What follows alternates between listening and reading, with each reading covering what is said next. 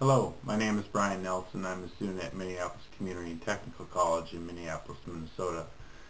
I'm enrolled in the Associate Degree program specializing in education. This video has been created for the Education 1500 and English 1110 courses as a reflective analysis on the topic white privilege. White privilege can be explained in a few different ways, and those differences are typically dictated by which race is explaining them. For someone that is not white, a general description typically would be a person who is white, or the overall population of white people who believe, whether knowingly or not, that they have an unearned privilege over people of color in our society, and that they can benefit or have advantages without putting forth any effort at all. The existence of white privilege has been around for years, but has only been popularized and labeled as white privilege in recent years. The existence and practice of it dates back to the 1700s.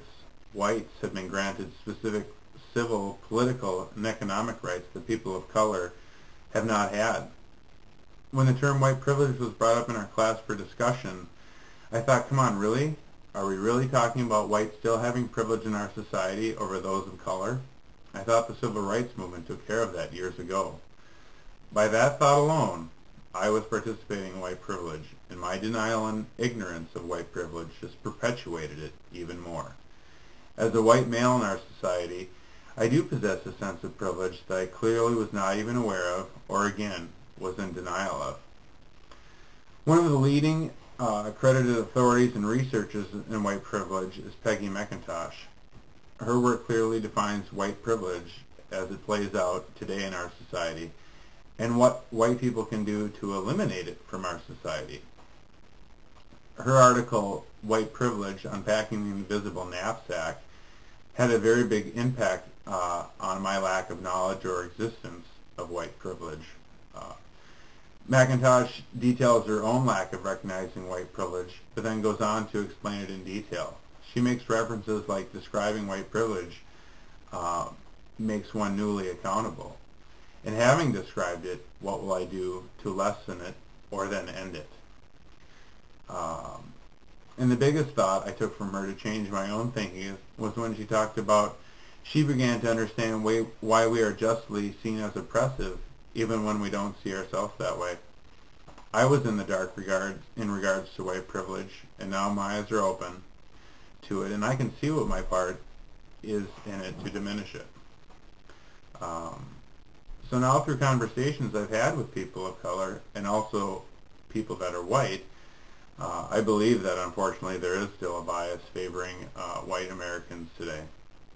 One of the most significant interactions or conversations that helped me change my thinking was with a classmate, David Johnson, who is black.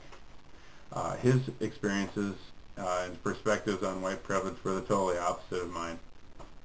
He confirmed the existence of white privilege today, and also what it looked like and how it has occurred in his life, and more importantly, how it has impacted his life negatively.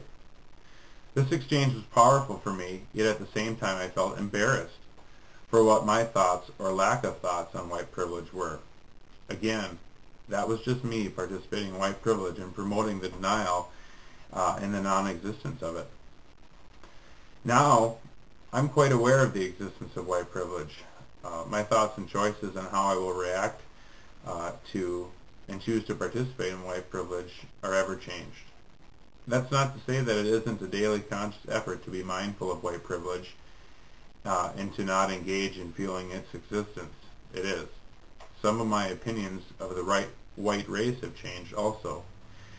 Changed because the fact that I am white gives me no leg up on anyone of another race.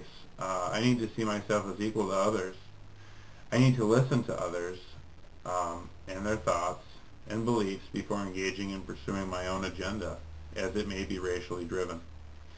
This can be specifically applied to how I interact with other classmates of non-white races. I need to hear them, respect them, and generally honor their race and cultural differences. If I do this, I can diminish my participation in white privilege and in turn prepare me for the practices practices I will need to exercise when placed in a classroom with varying non-white races, and in dealing with families of different races and cultures. So that's my perspective on white privilege and how that perspective has changed, and what my part is to do to stop it. Thank you.